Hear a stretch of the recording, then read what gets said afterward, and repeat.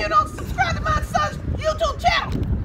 Mama, no! Just snap the damn ball, RJ. Let's talk about the NFL, and particularly let's start with Kyler Murray and why I know the man's going to start week 1 like I think most people do.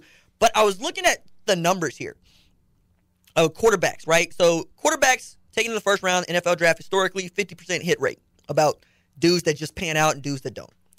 But since 2008 to 2018, so 10 years, 32 QBs went in the first round. 15 of them started week 1, okay? 22 of the 32 were starting in the first 4 weeks of the season. Only 6 hadn't started by the halfway point of the season, and those are Tim Tebow, Jake Locker, Johnny Manziel, Jared Goff, Pat Mahomes, and Lamar Jackson. Only Locker and Mahomes were sitting behind playoff contenders, so we can't really count them. Like, you're not going to sit Matt Hasselbeck or Alex Smith when you make it a playoff run. And, so when Steve Keim says we didn't draft him, not to start him, we think we can trust him. We think. Also, my man is like, he looked like Suge White if Suge White was a GM. And I think you would have to walk that out just by looking at his picture. But, look, what I want to know is, who is probably going to have the better rookie season? Baker Mayfield's last year or Kyler Murray's this year? So, Corey, having to think about that for a second while you come up with your answer, because I can see you over here going, I don't know. I'm going to lay it out that if they have anything that is close to the offensive line in Arizona that Cleveland had last year, which ain't great by anybody's standards, Kyler Murray's going to have a better rookie season than Baker Mayfield did in Cleveland. If, among other things, no other reason, then he starts week 1. Because you got Larry Fitzgerald, who ain't Jarvis Landry, but he's still good. You got David Johnson at running back, who's frankly better than Nick Chubb was, right? He's better than Kareem Hunt now, because Kareem Hunt can't play for the first half week. That's even if he's going to be allowed to play. Andy Isabella was a sleeper get and got burner speed. You can line him in the slot. Christian Kirk is going to be a monster at wide receiver. So the more I look at this, the more I'm like, you put Kyler's wheels next to Baker's wheels, and we know that Baker's going to get dusted. So if he's anything like accurate with a football, and he's running a system that he absolutely knows instead of fighting Hugh Jackson until Freddie Kitchens gets the job, yeah, Kyler Murray's going to have a better rookie season than Baker Mayfield. I'm going to disagree with you on this one. Okay. It's a good point, but I disagree for 2 simple facts. Baker came in and broke a record by Peyton Manning that was set 1998, the touchdown rookie record. And he did it without starting, I think, when did he start playing? The 3rd or 4th week. It was week 3 against the Jets when he finally got in. Second thing is, Kyler Murray, like you said, is faster than Baker Mayfield. He's going to run more. That's going to take opportunities away from him to throw the ball. He's going to be scrambling a lot more. He's going to get downfield. So he's not going to be completing as many passes as Baker has. I'm going to take umbrage with your first point and say that, I get beaten up on Peyton Manning is Peyton Manning's name, but it wasn't like Peyton Manning was himself until like year 3. Okay? So we're just talking about a rookie record, though. Touchdown record. Cool, but like I hate when people bring up Peyton Manning in these seasons where he was just getting destroyed. Okay? Like he was getting flattened. Now, if Kyler Murray had the same offensive line that Peyton Manning did back in the day, he'd still have a better season than Peyton Manning because he's more mobile than Peyton Manning. Okay? And he's also more accurate coming out of college than Peyton Manning was. Are you sure about that? Go look up the numbers, Doc. You look at that efficiency. Remember, Kyler Murray broke Baker Mayfield's passer rating efficiency record and was only skinnily beaten by decimal points by Tua for the all-time NCAA efficiency record. Show me where Peyton Manning is on that list. At Tennessee, when he won with T. Martin's team. But that was a different era of football, though. Oh, here we go. Now there it is. I mean, whoop, there it is. Right? Now you said it. The rookie record that Baker broke is in a different record than when Peyton Manning said it. And don't nobody want to say that out loud. See? I laid the trap. My man walks into it. Snaps shut on him. Because I'm tired of these arguments about the eras of football. But bro, okay, records are records. It's not a more passing league. You can't touch DBs can't touch receivers the way they used to. That record stood for a long time. There's no rookie that came in and did that until Baker did it. Do you remember when the illegal contact rule went into effect? You were still in the league when it went into effect, Corey. Yeah. These children that are playing defensive back now, they grew up with these rules. They don't have to change how they play football. But that argument doesn't hold up. But the rules are made to make it a more offensive game. The rules are made to make it so that the concussions don't happen nearly as much as they used to because the NFL found out that was bad for their bottom line. Yeah, that's part of it. No, that's not part of it. That's the whole of it.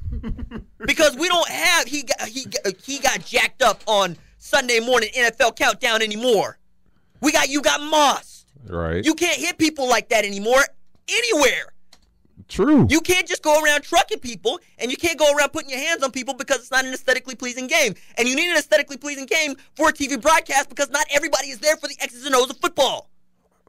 We're going to archive this one because I think these numbers are just misleading, bro. He might have had a better efficiency. His 1 year might have been better than Baker's 2 or 3.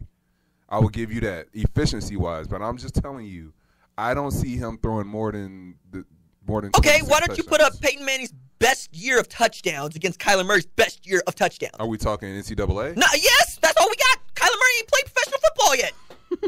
What do you want to compare to? Look. You want to use numbers? You want to bring out Peyton Manning's record? I'm looking it up. Look, and while you looking it up, I give you this to think about. In an age where we know you cannot come after the quarterback's head like you used to be able to, and you have a Kyler Murray who not only can exist in college football, but was taken number 1 overall because you believe he can thrive in the NFL, in part because of the new era of football. We're getting towards jump ball in Starship Troopers and less away from Vince Lombardi's let's whoop them. Let's just run the ball. Jim Harbaugh tried that noise. Ohio State beat him like he stole something. Okay? Stanford tried that noise. They got destroyed. Mike Leach's Washington State was playing against Iowa State in a really good bowl game. Washington State was playing for basically the Apple Cup for the right to win a Pac-12 championship. The age of the air raid is here in large part because you cannot play football the way it was played when Peyton Manning played it. So to stack up Peyton Manning's rookie record against Baker's, I was like, cool. That's a cool record. Peyton Manning's name. But it wouldn't mean anything if it wasn't Peyton Manning's name because that's not an indicator of future success. Indicators of future success are completion percentage, or passer efficiency rating. Heisman trophies aren't even good predictors of the future success. Well, that's true. You know, I mean, like, if you want to use numbers that actually are predictive, you're probably going to stay from anything associated with Peyton Manning in his first 3 years in Indianapolis. Okay? All right. You know? So here we go. Okay. Peyton Manning's best year at Tennessee was 90. He had the same rating, 96 and 97. Completion percentage, 63.9 and 96, 60.2 and 97. And Kyler's up around, what, 71? Kyler's last year at OU was 69.0. There you go. With a 199.2 rating. So what was Peyton Manning's rating? What was his best rating? His best rating was 147.7. 147.7 versus 199. Yeah. Okay, dog. Okay, yards, 4,361. By the way, that Alabama defense that eventually got torched by Clemson, but everybody said so good, saw Quentin Williams take it off the board, so forth, so on. Yeah. Didn't he pass for 300 and rush for 100 against that defense? Because that's how I recall it. I recall, he got hit. He got hit. By all means, he got hit. It took him a while to get going. They did it? Because I feel like CeeDee Lamb was on the end of a lot of those passes, and I feel like, Charleston Rambo went 49 yards to the house. He was, but you can't let it get to 28-0, dog. 28-0. That's the defense. It's much. He had four series to go out there and put a touchdown up, and it was 28-0. Look, like I said, if Kyler has the same sort of offensive line that Baker had in Cleveland, he's going to have a better season. Just because he had a better season, what many people believe was a not as good offensive line last year than Baker Mayfield had in 2017. with a line that didn't win the award, the Joe Moore Award for the best offensive line in football, but everybody was looking at it going, wow, that's a unanimous All-American at left tackle. You got future pros at every position. Cool. But you gave Kyler the same thing without the Mackey Award winner at tight end, right? And what'd you get? You got over 4,000 yards passing, over 1,000 yards rushing. Okay? I get that Baker is the talisman, and people would pick Baker because he's as fiery as fans believe they are, and he's willing to go out there and fight. Kyler's just a different cat. But the best quarterback of the two is Kyler Murray. Oh, man. It's Kyler Murray. Bro, you on this train hard. I just can't. I can't go there with you, bro. I mean, cool. You got a compelling argument. Thank you. That's my job. If you would have taken the pictures off these dudes, that's the gig, and put their resumes and everything up, everybody would say Kyler Murray. But it's a lot to be said about Baker's leadership. Yeah.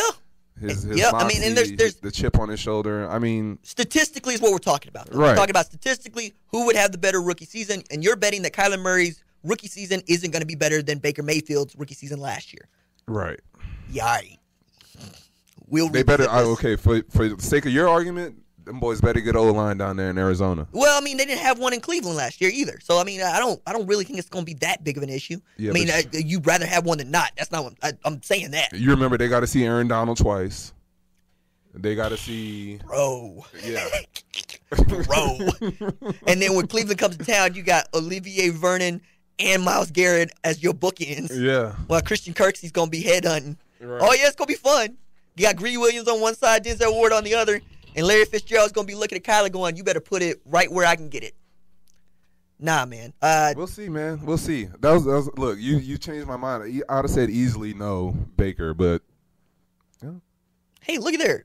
That meme with Steven Crowder just came through. Changed my mind.